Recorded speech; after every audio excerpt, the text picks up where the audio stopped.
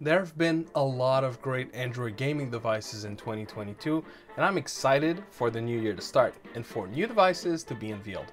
But until then, Android gaming just became a lot more serious with the arrival of one accessory, the Backbone One for Android.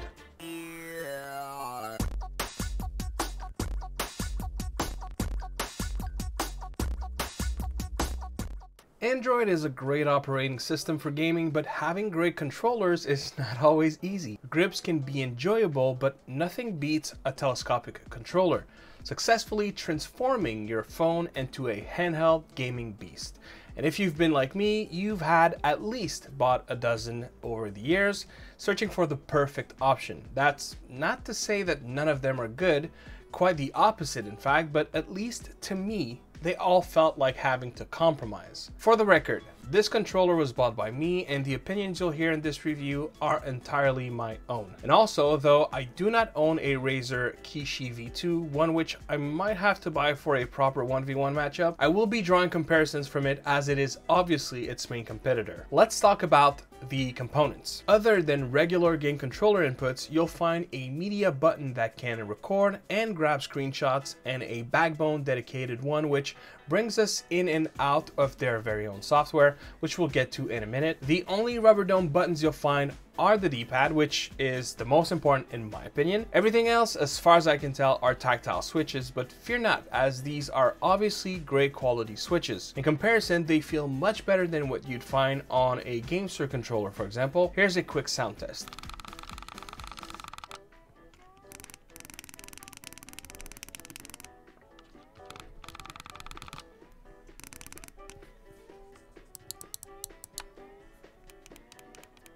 The sticks are pretty much identical to Joy-Cons in size and height, but due to the way it is shaped, especially the gasket-looking outer ring, these are the most comfortable small sticks I've used to control cameras in first-person games. The triggers are analog, offering precise inputs in games that makes use of them, such as racing games. What this controller lacks versus the Kishi V2, and is a disappointment of mine, are custom keys, commonly known as LC, RC, or also M1, M2.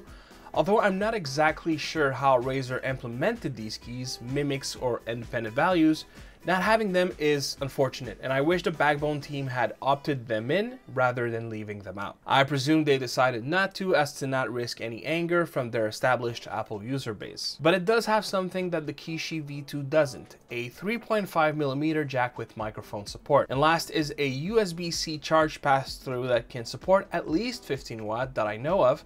Unfortunately, I wasn't able to test for higher wattage, but it may support more. Now, the other part that makes this controller excellent, outside of the controller itself, is its software. Backbone offers three things as it stands: a great game launcher, a media library for recordings, and a social gathering tool. But to be honest, the app feels incomplete when compared to the iOS counterpart. Features such as sticks recalibration, button mapping, and test controller buttons are currently missing from the Android software. I reached out to their team but haven't heard back yet. Time for a disclaimer. This specific part of the review was added mere minutes before shooting it. On December 25th, when I originally wanted to shoot this review, I couldn't get Backbone software to function no matter what I did. On the 26th, I received an email from Backbone saying they noticed I tried getting online, that the servers were struggling, and that everything was now back to normal. So on the 27th, I logged in, but this time was something I had not seen before. It all came rushing back.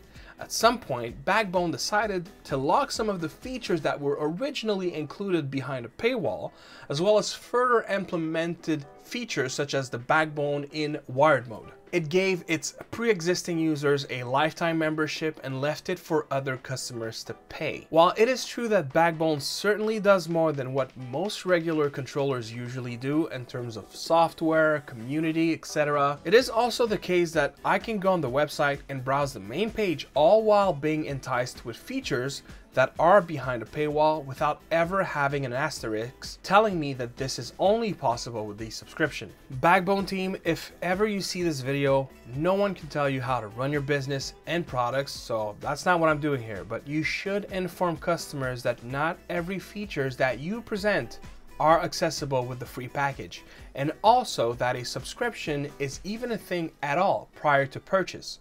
The website shows me footage recorded with Backbone at 1080p 60 FPS, but nowhere does it say that this feature requires Backbone Plus. No asterisks, no nothing. As for potential future customers, please make sure to visit Backbone's description of its subscription service to confirm that you are comfortable with that and if you wish to use specific services.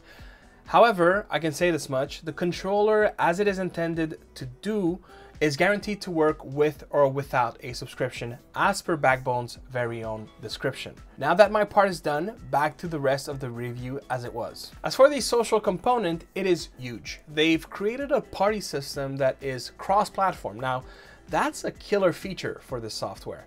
See, the Backbone app allows you to have a party as you would on PlayStation or Xbox Online services. And just like those parties, you can be sitting with your friends, up to 10 people at once talking. You can also mute your microphone by double tapping the triple dot button on iPhone. The feature is listed on both operating systems, but I couldn't get it to work on Android.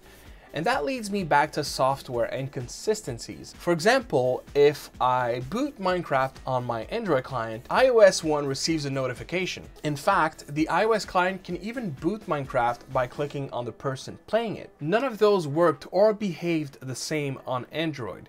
The Android client was running into glitches instead. Nothing major, but enough to be constantly reminded that the version is lacking in comparison. But I also happen to be able to compare both versions. If I wasn't, I'd be perfectly satisfied with the software, so take from that what you will. Now, if you are familiar with Backbone products, you may be aware that they released a Sony PlayStation branded controller for iOS. So not everyone may be aware of that, but Sony has a Remote Play app to play your PS4 and PS5, that's common knowledge, but there is a major disparity. On Android and PC, you can only do so if you use a PlayStation controller. On iPhone and iPad, you can use any iOS supported controller, it'll just work. Therefore, the PS Remote Play app is perfectly compatible with iPhones using Backbone. So, to make sure that this was not the first non-Sony controller to magically be able to use the Remote Play app on Android, I tested it. And unfortunately, it still doesn't work. Someone should inform the Backbone team that the initial configuration on Android says otherwise. That does not mean, however, that you cannot play your Sony consoles on Android using your Backbone controller. You just have to look elsewhere. Here are two options that I know. PS Play from the Play Store, or what I've been using personally since the PS5 release, Replay. Fun fact, its developer, who goes by TMacDev, did amazing work during the PS4 era, enabling many XDA users around the world to use Android devices with non-Sony controllers. Thanks to this guy, I played my PS4 using my NVIDIA portable shield. TMacDev, if ever you see this, thanks, I've been a big fan of your work. Both apps do require a minimal fee. Having bought PS Play to test it out, I'm happy to report that both programs work straight out of the box.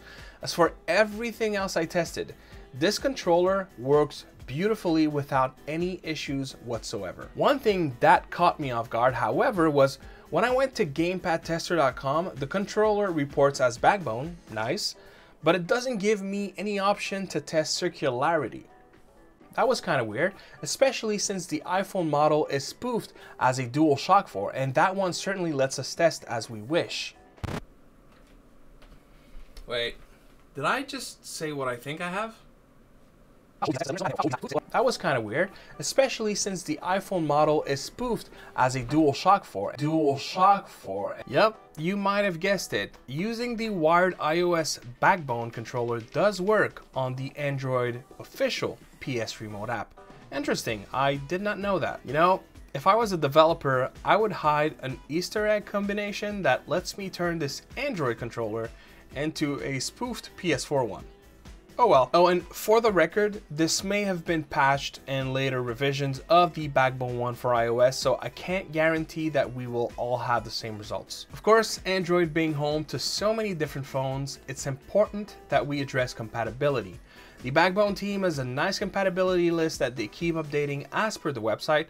I'll link it down below. With that said, I would tend to agree with them that most phones should work. I was able to measure slightly over 7 inch when fully extended. That should be enough for most phones out there. In fact, though it is not listed, I was able to fit the Fold 4 both opened and closed. It sure makes for an unusual look, but I must say this was pleasantly comfortable and plays just fine. And the Fold 4 being particularly excellent for emulators, this could be a really fun way to experience retro gaming. As you may have noticed a little earlier when talking about circularity tests, this controller works when plugged in on a PC for now. Bringing back the subscription model, if the benefits they list are anything to go by, this should be behind a paywall. I can report that for the time being, while things are in beta, it seems that this feature is just working as it is. This could be a great solution for people looking to have a gamepad in their travel bags. So let's end this review with what flows nicely with this device and what is rather arid. This controller has great feeling throughout. There aren't any buttons that feels cheap or lack cohesiveness as a total package. The comfort is also definitely present. It doesn't feel cheap by any means. Of course, it's not impervious to just about everything, but I wouldn't be surprised to see this controller take many drops with no signs of slowing down, particularly when talking about its stretching mechanism. Yeah, I know. 3.5 jacks feels nearly useless at this point. It's almost as if they're becoming a nostalgic feature.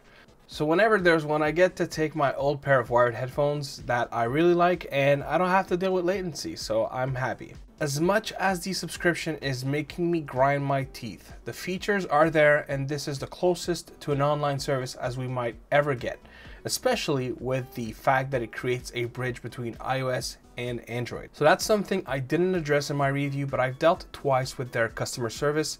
The first time was for a controller that broke a few days after the regular warranty, and another time was for one of those adapters for the recent iPhones.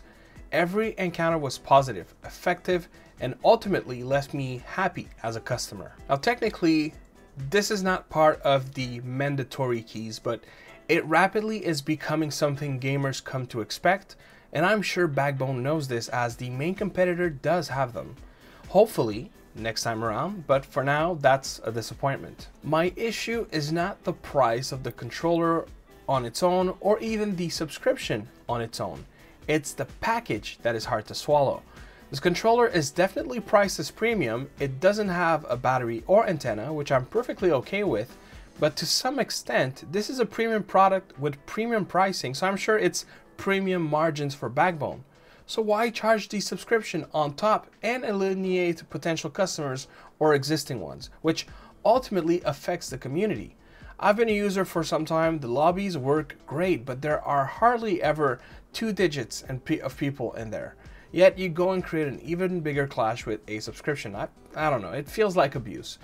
Do one or the other, but both is too much. Now that one, I'm sure is because they just didn't think it was necessary on launch, and I could get behind that idea, but I do hope that they intend to make versions match, as right now there is a noticeable gap between the two. And so that pretty much sums it out, guys. The controller comes with a free month of Google Play Pass. If you haven't tried the service before, I haven't, so I figured why not. It's been a long time coming for Android users to finally have this controller in our midst. And though they took their sweet time, and hopefully that was their last time treating us like second-tier citizens, I'm glad that this controller finally exists. What about you guys? Is there a controller that you swear by and see no reason to ever replace? Let me know in the comment box below. There is one that I have in mind, but it's not really a controller and it is 8 times the price. Watch this video if you're curious to see what it is.